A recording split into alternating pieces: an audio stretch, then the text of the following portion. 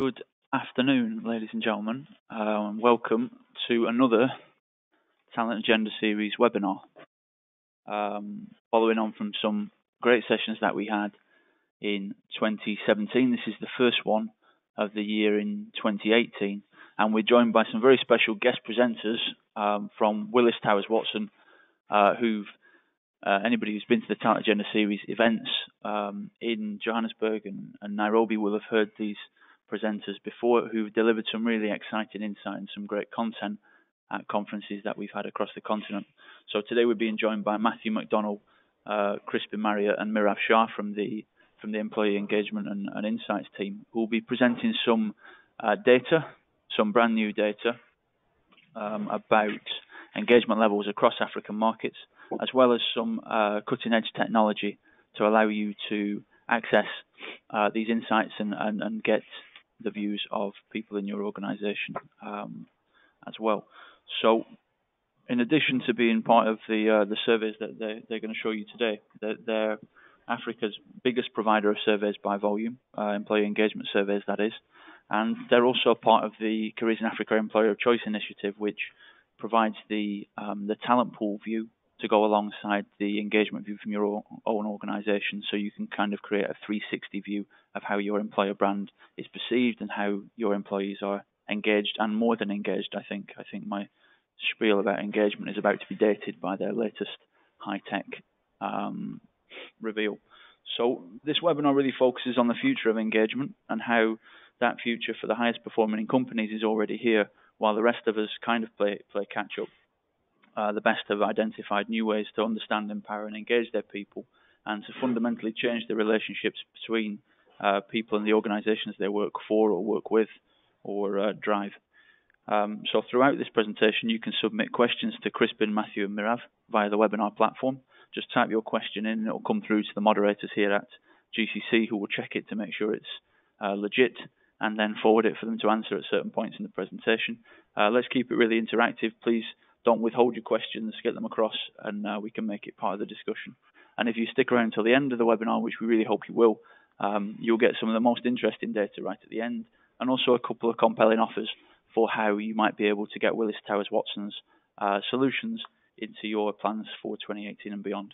Okay, enough from me. Let's get the show on the road. The Talent Agenda Series now presents this session on employee engagement and pulse technology, led by Matthew, Crispin and Mirav of Willis Towers Watson. And thank you all for joining us. Okay, thank you, Alex. This is Crispin Marriott. Welcome everyone to the webinar. Alex was just talking about the future of employee engagement, so I'm just going to kick off briefly with the history of employee engagement and talk a little bit about how we've got to where we are today in the industry, how organizations are using engagement, and where we see this going in the future and where our clients are going in the future in the employee engagement space. So going way back to when I started out in this industry, the study that started it all was quite a famous one, published in Harvard Business Review, which back in the 1990s was looking at the relationship between employee satisfaction and various outcomes off the back of that. And that's what became known as the service profit chain. So satisfied employees tended to stick around longer, better levels of employee retention for organizations, and tended to be more productive. And employees that are more productive and stick around longer add value to the organization through the service profit chain. You get more satisfied customers, more loyal customers, and you do better financially in terms of growing your revenues and profitability.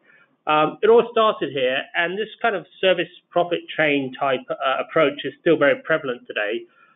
Only nowadays we use engagement to predict all sorts of organizational outcomes, from profitability in sales to safety outcomes to the likelihood of a company suffering a catastrophic cyber breach, through to HR metrics, turnover, sickness, days away from work, all those sorts of things.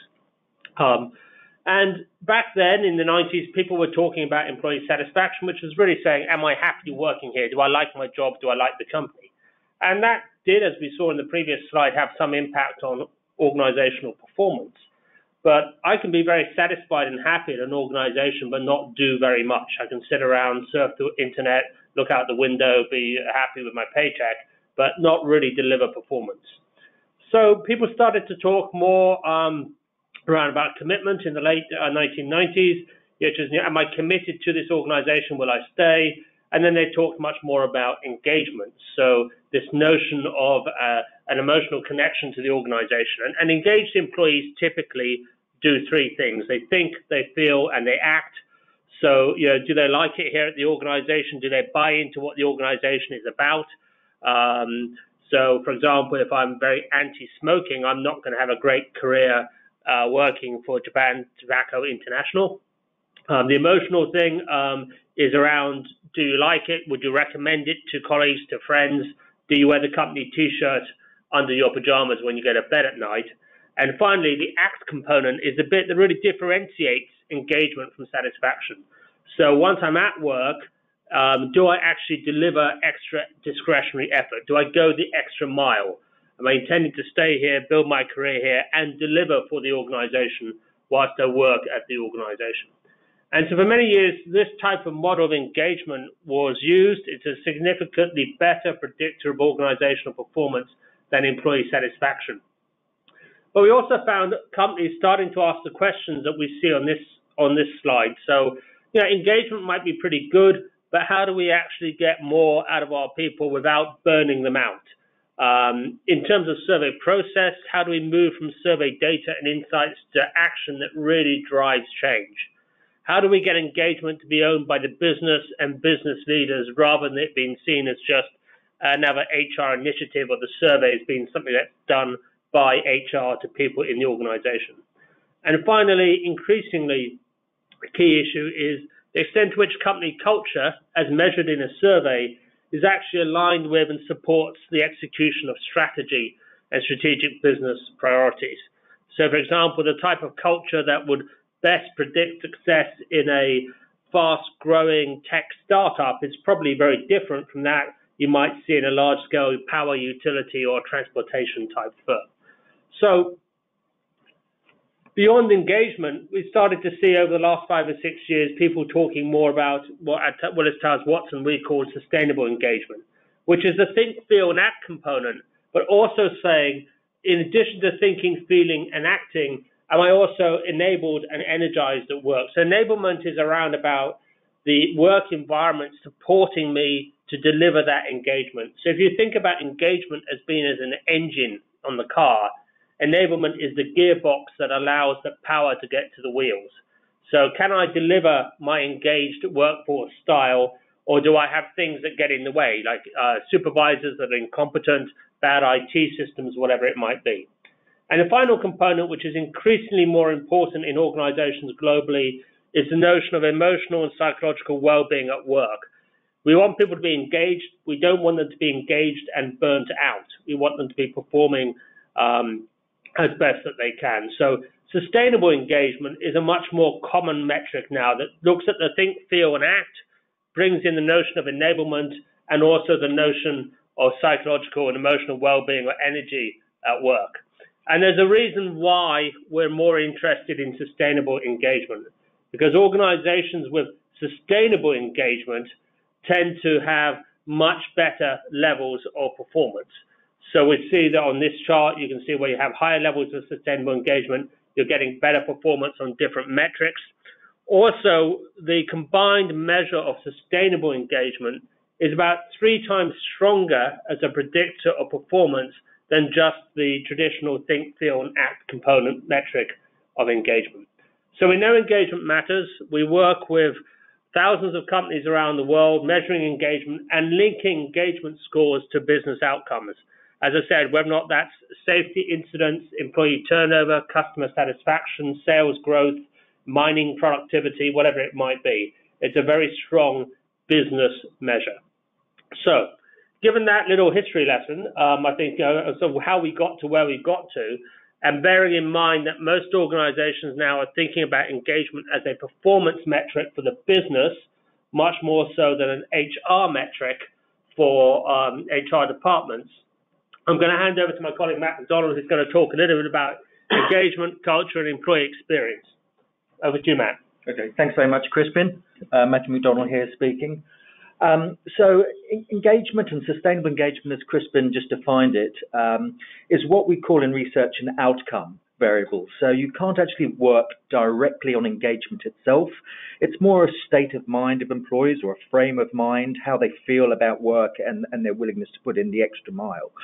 But so what we do in our research is we look at the other elements which might be driving engagement. So we're looking at leadership behaviors, management behaviors, the culture and the shared beliefs and behaviors within the organization, which are most likely to drive an engaged culture. And that's what organizations ask us to do. So sometimes you'll hear people saying, well, just give me my engagement measure, or we're just going to track engagement. But in our view, that's not enough. You've really got to look at what will be driving engagement. What are the things that you can materially impact to drive engagement levels even higher in your organization? So we have about 700 active clients in our database each year. And what we're able to do is look across all these organizations by sector, identify clients which are outperforming their peers, both financially and in terms of engagement scores. And we've developed a blueprint of what we call a high-performance culture. In other words, organizations that try to create this culture are much more likely to drive engagement levels, which, as Crispin said, will drive business performance.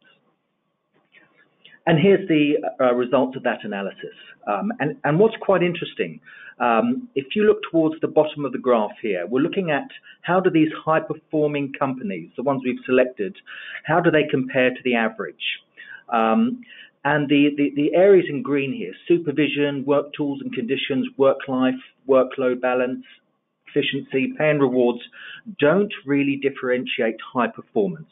Most organizations, most multinationals or regional organizations do a pretty good job of this. In other words, the more unless you haven't reached the baseline of adequate performance here, it's not going to really make a huge difference. Where we do see high-performing organizations beginning to pull away from the pack, it's the degree to which they empower people to make decisions, to innovate, and they delegate the decisions to the right level of the organization. They align people around the goals and objectives. They have state-of-the-art performance evaluation and performance management programs, and they have a very collaborative working environment. So they're beginning to pull away. And the top 5 themes here are the ones that really differentiate high performers. So it's around the way they lead, and I'll talk to you in a moment about that. It's about the image of the organization. It's around how they communicate, career development, and customer focus. So these are the 5 elements that will most likely drive your engagement levels and create a high performance culture.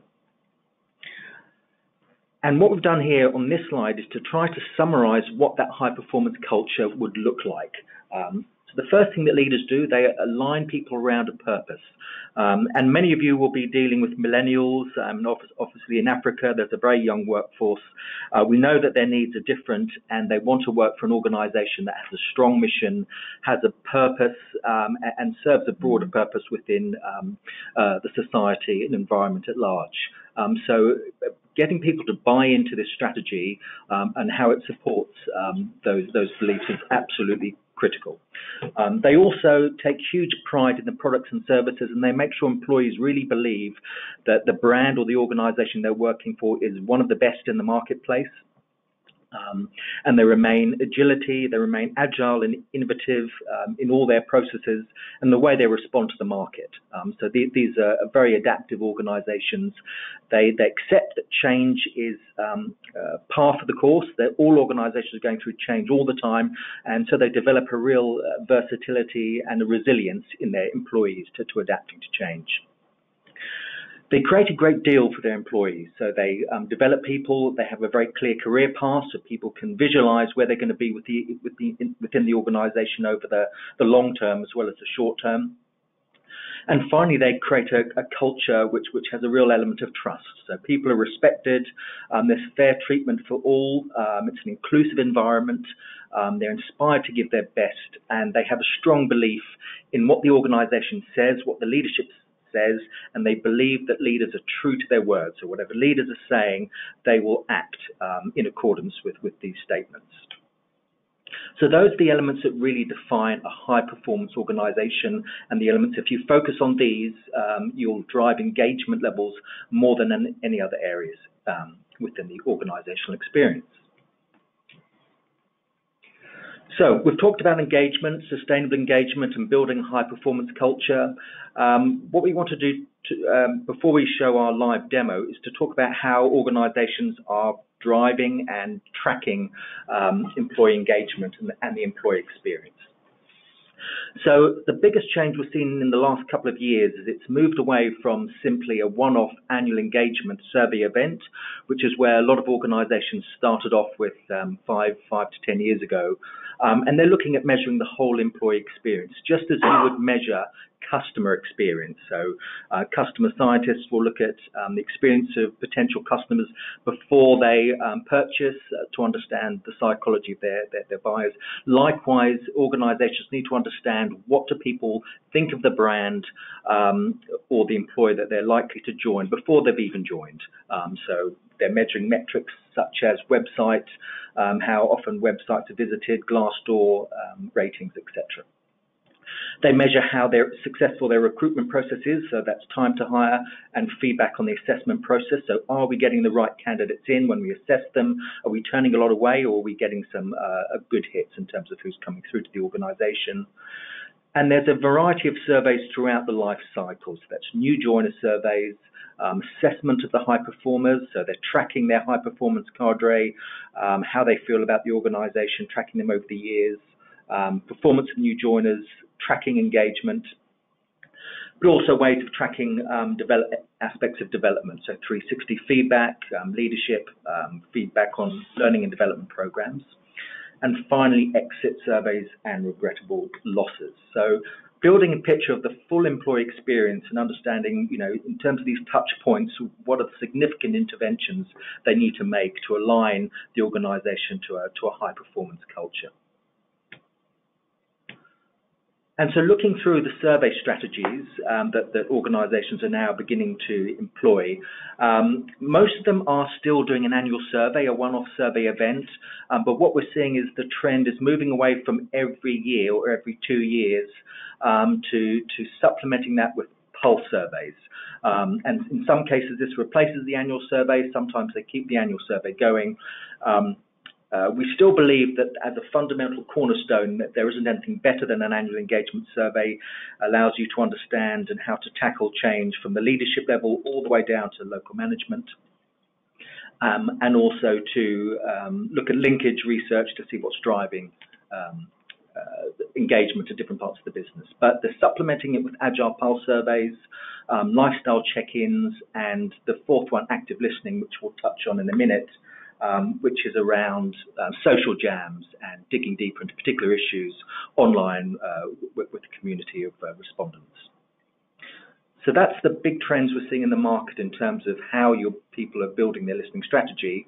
And I'd like to take a few questions now before we go on to a live demo of the tool to show you exactly how organizations are doing that now.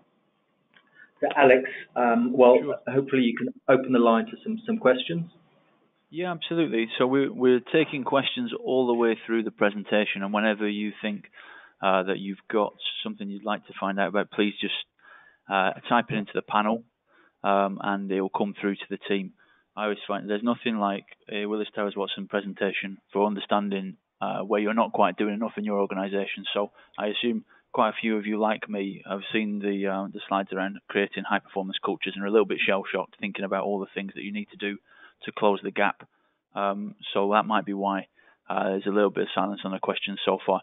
So if there are any questions as we go along, please send them in. I think probably the one question so far that stands out is I'm not sure who's the best place to answer this, but since I know that we had the culture of sort of post surveying is relatively recent.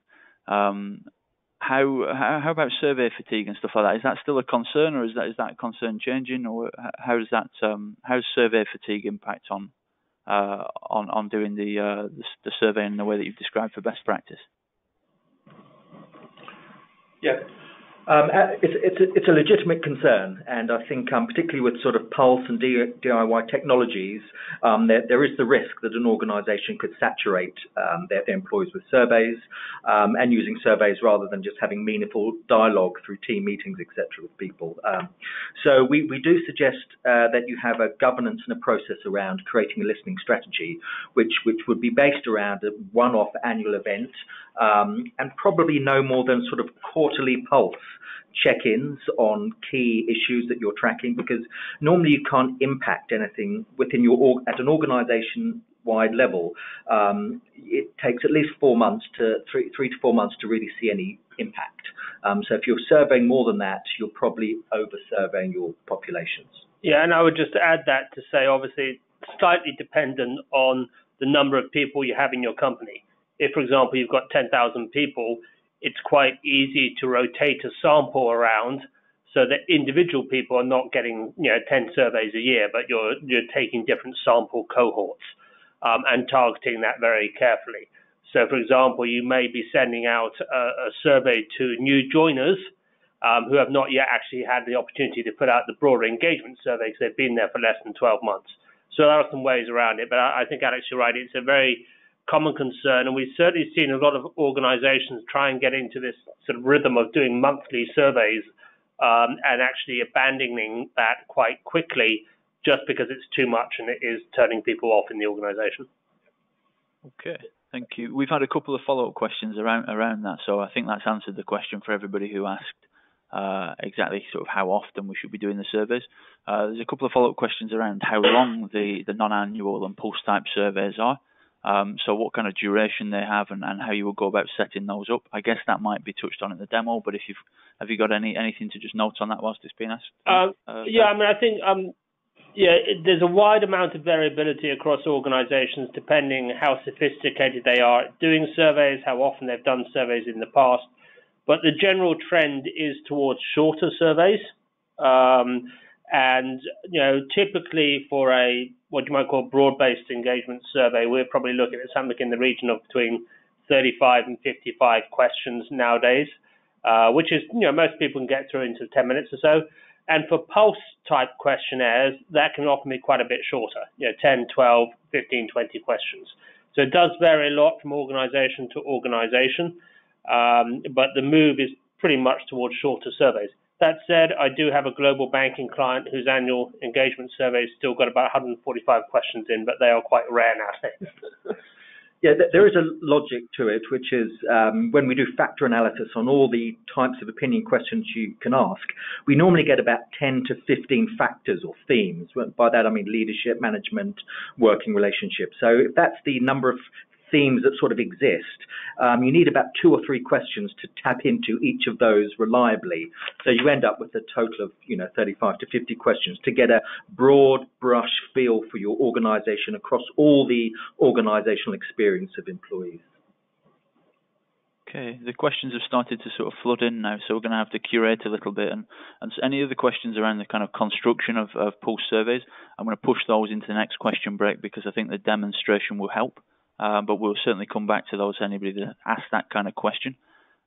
We have a question asking, do you have an example of linking employee engagement with clear performance in business measures? So just in case there's anybody else asking that question, I think there was something on it, but guys, have you got anything you'd like to just point out around that?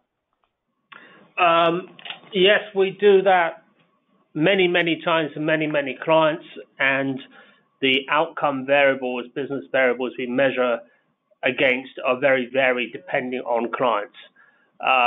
But for example, business type metrics might be customer satisfaction in a retail department store. It might be sales growth in a retail unit or bank branch. So for example, in the UK banking industry, typically a 4% increase in employee engagement at the branch level is associated with a 10% increase in sales volume versus target at the branch level. For some of the big Pan-African mining companies, we look at things like productivity, tonnage hauled out of a mine in big trucks per shift, link that back to engagement. You've even done it in restaurants, looking at the link between engagement and the amount of alcohol you should put in a cocktail. So it's really, really variable. But usually we start with organizations and we say, well, what are the key performance metrics that you track in your business? And then from that, we then say, now let's look at which elements of the employee experience are predictive of those business outcomes. So really, whatever you track in an organization as a key performance indicator, either in the HR space or hard business numbers, theoretically at least, we can do a linkage study against cultural components against that. And what some organizations are doing now, which the software allows you to do, is actually show engagement scorecard and business performance scorecard. So you can see the numbers lined up next to each other. So you can see, well, engagement's dropping in this part of the business and their performance metrics are dropping. So they're using it as an integrated tool, looking at business metrics and engagement metrics together. Okay. I think there's a question here from Vanessa that sort of leads on from that. So how would you practically implement on the thriving aspect of the employee experience? So just getting into how we can use the stuff to really drive some change as well as to align it to our business processes. And I think around the thriving part of the employee experience particularly interesting. Yeah. So the question is around what are organizations doing around thriving, in high performance organizations. And yeah, as we talked about before, it's all about, approach to change management, and accepting change is absolutely continuous. They're developing a lot of agility scrums. So decisions are being made in a very different way and very less hierarchical than they have in the past. So that's one of the biggest changes we're seeing. So delegation, cross-functional teams, and building resilience in employees to make organizations very rapid in the way they can respond to market requirements. Yeah, and I think there's one other element of that, which is a more fundamental notion of what I would call business literacy amongst employees, so that all people in any organization, no matter how big or small, really understand how that organization ultimately makes money and delivers its purpose and its strategy, and really understands their role in achieving that. And once that line of sight becomes very clear, then people have a sense that if they are engaged and they thrive personally, then the business will thrive personally. So it's actually drawing much closer links between the individual personal experience and the business experience of the organization as a whole. Okay. And just one last question on this stage before we move on. If you've submitted a question, we haven't asked it yet, don't worry, there are another couple of question breaks and we'll get around all the questions. But the one last one, I think, before we move on is there's a reference in there to millennials and some of the changes in the way engagement's measured being to deal with the millennial experience. Have you seen any trends upcoming or any solutions changing to deal with Generation Z, and what they will want that's different to the millennials? There's people in our office pointing at themselves and saying, "That's me. What are you going to do for me?" So there's obviously some real interest in Generation Z. Have you got any sense of what's coming for engagement based on the next generation after the millennials? Yeah, I mean, I think if you look at different age brackets or career brackets, however you want to define it for different populations, you do see differences. I think there are a number of things, just in the interest of time now, you can characterize younger sort of generations, millennials, Generation Z, etc., as wanting. I think the first thing they want is much better, faster communication. They want to feel more involved. In the interconnected world, if I want to find something out, I can pretty much get it off a device within minutes. So how reasonable is it that when I want to find out something in an organization, it might take me 2 weeks and there's various compliances and people not allowed to know things? So a very different componentry around what people expect in terms of communication, very different in terms of what they expect in terms of career growth, development opportunities, and how fast those are made available. Very different expectations there. And also, I think, much more of a concern about the organization's sort of corporate social responsibility profile. Things like the image, what you're doing for people, community, environment, becoming much, much more important to younger generations. And allied to that is this kind of notion of a sense of purpose, that I buy into the organization's purpose and that my personal values and sense of purpose to achieve things beyond just making money for the organization, are much more important. So we do see some quite big generational shifts in terms of the things that really make people more or less engaged, depending by where they are in the organization. Okay, Alex, shall we move on to the demo? I think we absolutely should. And if anybody submitted a question, we'll come back to it later on. And thank you for those questions so far. Do keep them coming. Okay, so I'll pass over now to my colleague Mirav Shah, who's going to take you through a demo so you can see kind of how companies are using these technologies to design and deliver and act on surveys. Perfect. Thanks, Crispin. So I'm just going to spend a few minutes going through the software. And as Matt and Crispin have been talking, a lot of that intellectual capital that they've been talking about has actually been built into the survey platform. So the idea is once you have access to this platform, you're able to use a lot of that intellectual capital to go out and really understand what your employees are saying. Very simple software. It's end-to-end solution, so you can design your survey in here, build a survey here, and also all the reporting is done in this one single survey platform. So the first part, I'm just going to start off with creating and building a survey and just showing you quickly the steps that are involved and some of the functionality that is available through this particular platform. So the first step is just to create or edit a survey. And there's two different ways we can build these surveys. One is using your HRIS information. So that's your internal database that you might already have that lets you have all that information about where an employee sits in the organization, if you're multinational, which countries they are in, and you're able to pre-code all that information using your pre-populated database so that the employees then just respond to the opinion questions. And when you come to the analysis, you've got quite accurate information that allows you to segment your data and really understand what the population is saying. However, if you don't have that database, we can also have an open survey. So this is one in which the employees or the respondents select where in the organization they sit, how long they've been at the organization, and any other demographics or segmentation information you want to be able to split the data by. So what I'm going to demo today is the pre-coding or the HRIS one, just to give you a flavor of how that works in practice.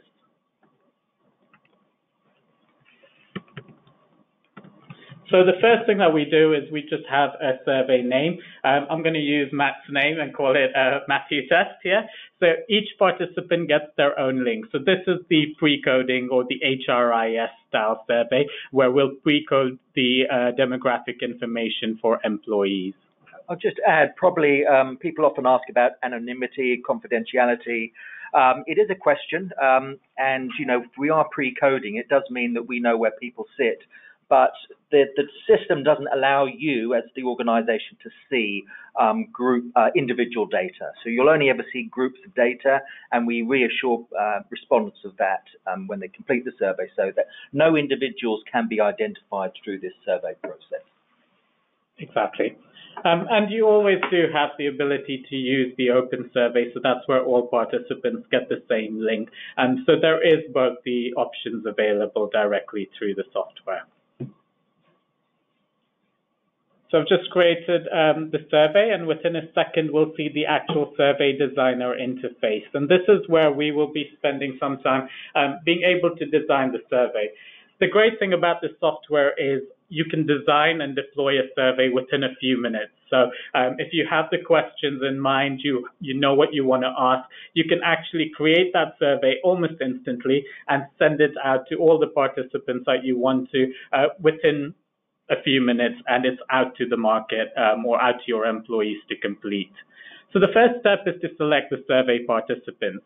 And to do this, what we would need from you is a HRIS file or a pre-coding file that provides us with who you want to be able to take surveys within your organization, and as well as any demographic coding information that you have. So this could be where they sit in the organization, how long they've been there, what their age is, if you have that information available.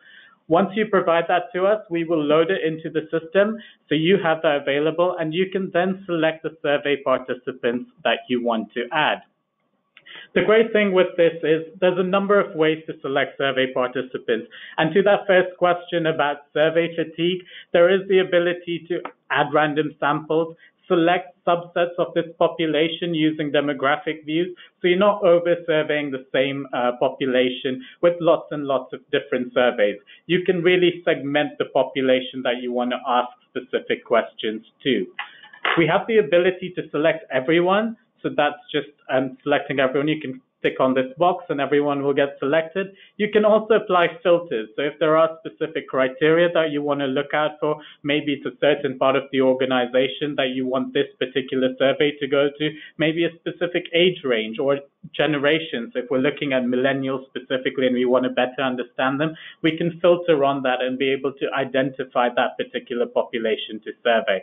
So for now, I'm just going to select a few people and quite simply, you just add them, and this is the population that will now receive the survey.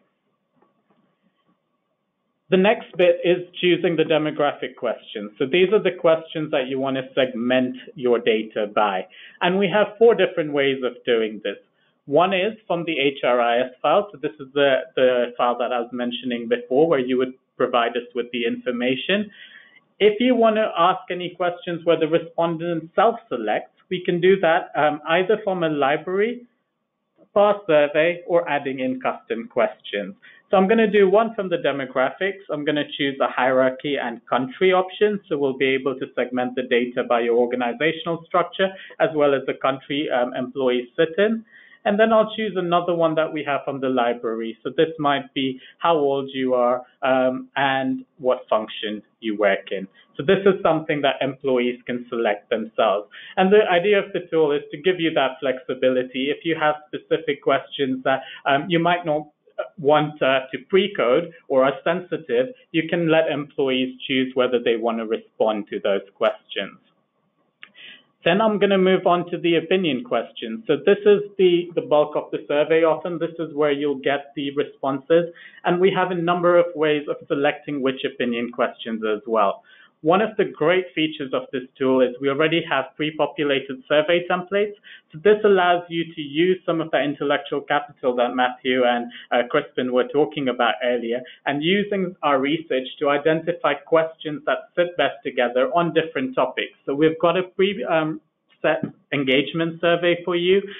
We've got different surveys. If you're going through a change program within your organization, you can use the change readiness, cultural assessment. If you're going through M&A, if you want to understand the benefits and rewards within your organization, or you want to get ahead of the cyber risk elements, you can use the cyber risk culture. So you've got a number of different templates to select from, but you don't have to just use the questions and the templates. You can add or remove questions, but we've done this for you. A lot of these templates are already benchmarked against our norms, and that's another feature that I really want to highlight in this tool. We've got about 400 different benchmarks across regions, so you'll have an Africa norm, you'll have additional norms, sort of more regional norms. You'll also have the country norms.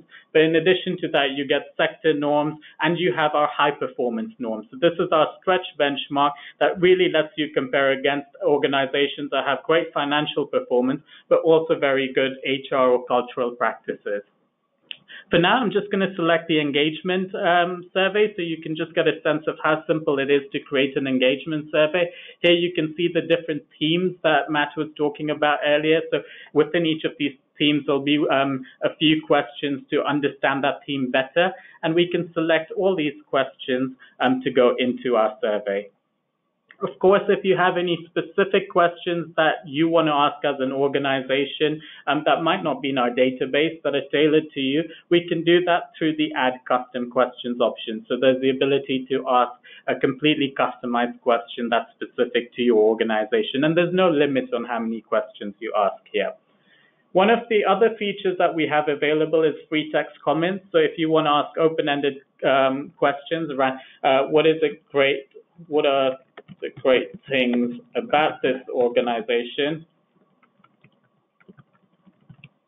you can ask something like that and have a free text question that will be at the end of the survey where employees can respond to that specific question and leave some comments, which you can then analyze in our reporting software.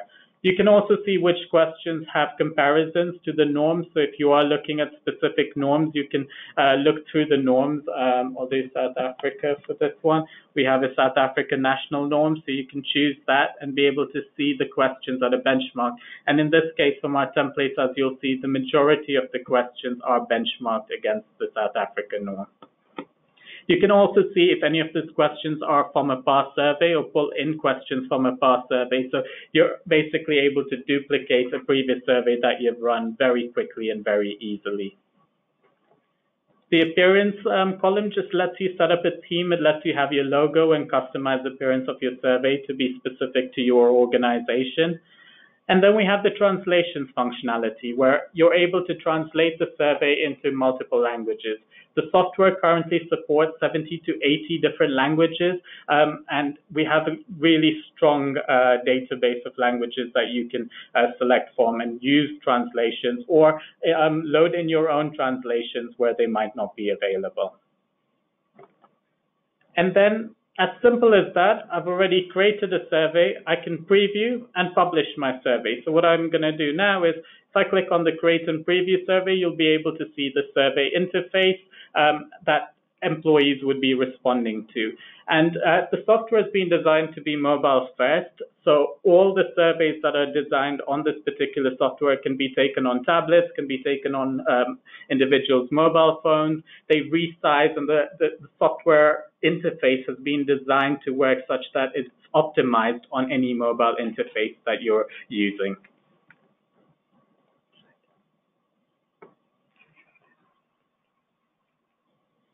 So this is just a quick preview of the survey that you would have, and really straightforward. So some of the questions that we have, the demographics, the HRIS questions are already populated in the database, so you don't see those. So those were the hierarchy and the country. But I asked two other questions, so age and which function do you work in. So you see those, and it's really straightforward. You just click on the response option that you want, and it takes you to the next question. So you can go through a survey within 5 to 10 minutes, a survey of about 30 to 40 questions within 5 to 10 minutes on any device. And it's a really simple, straightforward experience for the user as well. So that's the survey interface. I'm going to jump into the next bit, which is the reporting, and how all of this data that you capture translates into data that you can use to analyze and really understand the employees within your organization. Yeah, just Mirav just switches to the reporting platform. So one of the big leaps forward in terms of this software is its live data.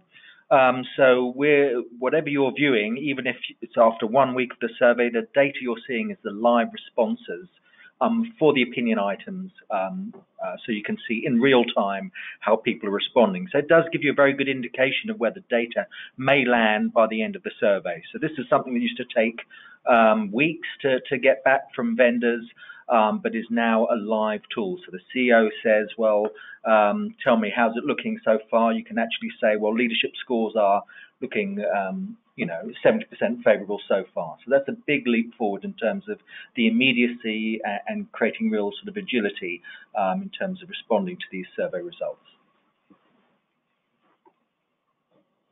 Thanks. So I've just jumped into the reporting platform. What you should be able to see now is the data in its within the reporting tool. So what we have here is the high-level results for a manager. It just tells you the response rates, how many of the categories have improved or declined versus historical data, and how you compare to the high-performance data. So what you log into as a manager or as a user of our reporting interface will be a quick summary of how the data or how your particular part of the organization is performing across all these different cultural metrics. Of course, you can dig deeper into it. You can look at reports that sit underneath you in the organization. But I'm just going to start off with going through some of the key functionalities that are available within the software for reporting purposes. So the first thing that I'm going to show you here after the high-level summary is the ability to identify key metrics that you want to compare against the benchmark. So sustainable engagement is often our key outcome variable, and you can see how that performs against historical data, against the overall company, and against external benchmark data. One of the real strengths of this reporting platform is this particular algorithm here that you can see, which has the strengths and opportunities. And what this particular algorithm does is it sits in the background and mines through all the data and all the questions for you to help using certain identifiers, so key drivers, to predict the areas of strength that are coming up for your particular organization, but also the areas of opportunities where you need to spend some more time. So this takes into account, again, a lot of our intellectual capital where we've identified certain key drivers. So we can run key drivers both on your data, but also certain key drivers for certain sectors that we know from our research. And you can optimize the algorithm to really help pull out or predict certain opportunity areas that will be important for your particular part of the organization to work on. And that's something that's a real strength of this particular tool. It gives the managers at an instance, at a glance, what are the things that they're doing really well, but also what are the areas that they need to spend more time focusing on. So you can see a little star here. This is a particularly important question as it's a key driver question. This key driver question helps improve or is a driver of sustainable engagement. So improving on this particular question helps predict an improvement in performance in sustainable engagement and also on your business performance due to the link of sustainable engagement on performance of the business. And then at the bottom, you can see all the questions that you had in the survey categorized as a first step. And also with the items underneath to be able to compare against the historicals, against the benchmarks, and against the data. The other bit that this software does really well, and I'll touch on this again in the action planning, but what it does within the summary page is allows you to look at follow-up suggestions for follow-up on some of these opportunity areas. So if we're looking at something like my manager gives me regular feedback on performance, the tool automatically provides you suggested actions. So we've built into the tool our library, a custom library of feedback actions related to some of the opportunity areas or some of the questions that you can ask in the survey. And so what it does for a manager is it gives them a head start in the action planning. They're able to use this to help formulate ideas to improve that particular area. And this is, again, all on the summary page. And then you can dig into this in a little bit more detail in the action planning module, which I'll show you in a moment. So that's the summary results at a glance. Of course, you can dig deeper into the data by going into the actual interactive reports. And in this particular view, you can change your benchmarks if you have more than one benchmark available. You can also be able to break down your data or segment your data by different demographic options that you might have available. You can look at top and bottom questions. So these are the questions that are performing or have the highest scores. You can also compare them against specific benchmarks. If I want to see the questions that are doing best against norms or worst against norms, I can do that through this particular view. And it also shows you the key drivers of engagement for your particular part of the organization. Yeah, so I'll just add one thing, Mirav, and maybe you can show the PowerPoint export too. So one good thing about this program is, or this platform, is that you can really be quite variable about it. So one of my big African mining clients, they put manager reports into the hands of each shift leader for different shifts. Basically, very simple, saying these are the top 3 issues that you've got, top 3 things that are good, and these are the things you need to work on Monday morning, and this is how you go about working on them. At one end of the spectrum. The other end of the spectrum, you might have a super user who is doing all these deep dive, different analytics in the platform. So think about it as a reporting process that really gives people what they want, depending what they want. And so it takes away from you as HR practitioners any need to design or develop reports, because the functionality Mira is about to show you is that all of this stuff exports into PowerPoint. So you can literally, with just one click, say, okay, here is my report presentation for my part of the business with my data, my actions, etc. in it. So Mira, comment on that maybe, and then we'll move on. Exactly. So as Crispin said, there's a slides functionality that lets you export the reports into PowerPoint. We already have a predefined suggested slides. So this includes the strengths and opportunities, suggested actions, all the questions and categories against the key benchmarks as well as key drivers. But you can add additional information to this particular report based on some of the views that you might see that might be interesting to you in the actual reporting interface. So you can build a slide pack that's customized to you. But as Crispin was saying, if you want something to go straight to the managers, you have a suggested slide pack that can be downloaded at the click of a button. So just clicking on download slides on the bottom right, and you'll get a slide pack with your results. In addition to that, there is the ability to upload resources for your organization. So if you wanted to include manager guides, best practice communication videos, you can have all those resources available in one place on one platform. So managers get an end-to-end experience where they can go into the tool, look at a manager guide, look at videos on communications, and move directly into that.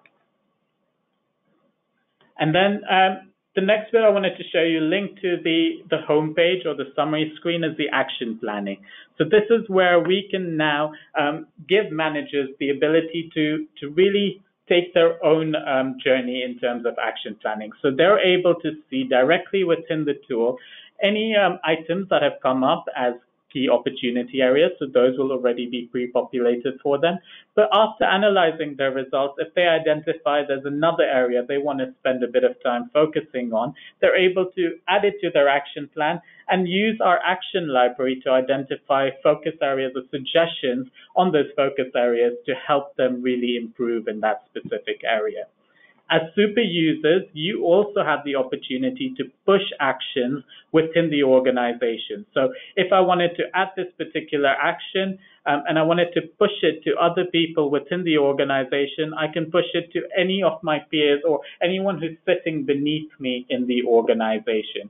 So that allows you to really use the action planning functionality to send out messages or to all the managers within your organization on how they should be focusing on specific topic areas.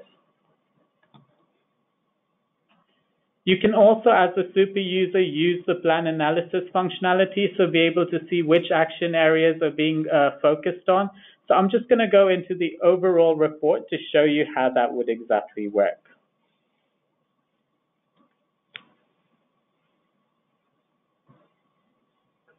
So here, as the leader of the organization, I can have a look at which areas are focusing on action planning. And so I can see in corporate functions, 16% are in progress, 55% is suggested, 1% is complete. I can see the priority areas that my business is focusing on.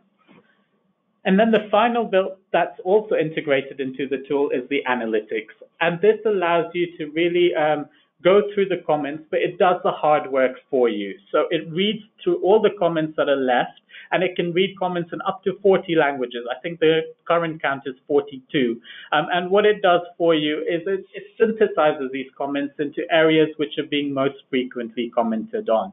So here we get a word cloud, and it at a high level glance, it tells me management is being spoken about most frequently, and we can see 25% of comments are about management. They also quite frequent, 21%. And there's some sentiment analysis that's built into the software as well, where you can see comments that are more negatively sentimented will be a darker red color, while those that are more neutral will be orange. And depending on the type of question, if you have a positively phrased question, you can sometimes get positively sentimented comments, which will often be green or blues. The software then allows you to be able to segment this data. So if you wanted to look at specific demographics and understand comments, so again, going back to the example of millennials, seeing what they're really saying, you can use this particular tool to be able to read the comments about millennials, see which areas they're talking about most frequently, and it does a lot of that hard work for you rather than you reading through thousands of comments to try and build a picture of the data. But that's a really quick whirlwind tour of the software, from the capturing of data all the way through to the reporting of data. And I'm going to hand it back to Matthew, who will wrap up. Yeah, actually, Alex, you may want to just see if there are questions there. Yeah. Dip into my question drawer. There are many. Thank you for that demo. I've got the first couple of questions are around a bit of a hot topic at the moment, which is GDPR. There's a couple of questions around it. So just in terms of data protection and across different markets and things, have you got anything, any kind of update around GDPR and data protection and how surveys are going to be affected by that? Sure. So that's something that's forefront of our minds at the moment. We've got legal teams working on that. GDPR comes into effect beginning of May. And so we've got a lot of steps being put into our contracts in terms of making sure the language is clear. And one of the key things that will come out of GDPR is the opportunity for respondents to indicate whether they want to participate or give that specific data. So what we're seeing in some of our surveys now is we're adding an option or an opt-out option for participants to avoid giving sensitive information. So that's often things like ethnicity, sexual orientation. So there's an opt-out functionality there that we're building into our surveys. But broadly, there is a lot of work going on in the background. It is often a legal sort of side of things, so we're building that into our contract. But from a survey perspective, there are certain steps that we're taking to make sure we're compliant with GDPR. Thank you very much. So there's another couple of questions that we've got around.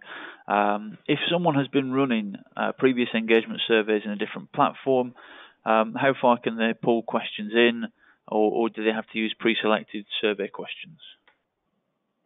No, they can certainly pull in questions that they've been using in a different survey platform. So we have a transition process, which is quite straightforward. They would just provide us with the questions they've been using in the past. We can load them into our system, and they'll have that available to select as questions within the software. And also, just to comment on that too, I mean, you mentioned in your question about the survey modules are in here. Of course, if you choose any of those survey modules, there's nothing stopping you from editing them. So you can either add questions that you write yourself or other questions from the more extended item libraries, or you can remove questions from those survey modules. So there's an ultimate degree of flexibility there. Okay, thank you. Just last couple of questions on this then. We have a question about ENPS. How do you link that with engagement scores, and how could you use the tool to position ENPS alongside what we've seen today? Yeah, well, I mean, I think just a very simple answer to that without getting too many details, that the tool can handle ENPS-style questions. Different organizations handle the ENPS, that's the Employer Net Promoter Score, methodology slightly differently, so we can help and advise on that. But yes, it's perfectly possible to put an ENPS-type metric into this platform. We do see a number of organizations using those types of metrics. So, I think that, Matt, I don't know if you want to add to that, but I think that's the basic kind of... Yeah, that's right. It's growing in popularity. So, we're borrowing on customer science. When we talk about employee experience, we're borrowing from customer science, and they've used the Net Promoter Score for a long time. So even though our research team does wince when we talk about ENPS scores, actually it's built into the system, and many organizations are using it to track now. So we've seen a big uptake in that, and the system does support it. Yeah. Okay, and one final question before we move on to the next section. If you want to differentiate between multiple generations in the workforce within the results, how would you do that using what we've seen, and how easy is it to differentiate between the different generations when we're looking at reporting and actions? So it's quite straightforward. Basically, within the software, there is the functionality to break down by different demographics. So if we go into the reports, online interactive reporting, On the side, you can see a category breakdown or question breakdown. And what these let you do is be able to segment the data by the different demographics that you might have. So in this particular case, we can break down by gender, age, we can include generation as well, and you'll be able to see how the scores vary across the different questions by each of these different demographics. So if you were expecting a bit of a difference, you can see here that females are significantly less positive than males on my teamwork group is able to meet her work challenges effectively. And it just lets you be able to distinguish whether you need to focus your action planning in a slightly different way by segmenting the data. Okay, thank you. I think that those are the closest questions we have for specific stuff around building the platform. We have a few questions from people wanting to find out how much this kind of stuff costs and how it can be deployed, but I think those questions are possibly better taken offline, although we will give a kind of guide at the end in terms of some fantastic offers that Willis Towers Watson have provided to people who've attended the webinar. So if we can move on to the next section, this is a good time to do that. Sure. Okay. We're also conscious of time, so up at the top of the hour now. Well, we'll touch on cost as well in a moment, but just wanted to share with you some new sort of technology which has become very increasingly sought after by our clients. I'm just trying to... Okay. Yeah. So what often, the question we often get asked by clients is, great, we've got this employee engagement data, you've highlighted that, right, we're slow to move from idea to action. What can we do about it? And often surveys don't really give you those insights, but we're talking about sort of connecting with millennials and how they want to interact with their company and decision makers. So we have a new software which essentially allows you to have an online focus group of anything up to thousands of employees. We've used it up to that many people, or down to as few as 100 people. You can actually ask people to sign up for this during the employee engagement survey itself and say, I'll be interested in joining a group. They're typically moderated sessions, and you would simply ask questions. You collect some demographic questions first. You'd have some preloaded questions you want to discuss. Ask open-ended questions, and then what's very interesting about this software is as you begin to dig deeper into, why are we so inefficient, people begin to type answers, and then a picture builds of what people are saying, and you get a chance to vote on it. So this is the most popular idea that's come through so far. It's around cross-functional teams. Do you believe this is the most effective way? So not only do you get these sort of the social jam chats, but you actually begin to get a consensus around the ideas that seem to be building, the most interest in terms of the community.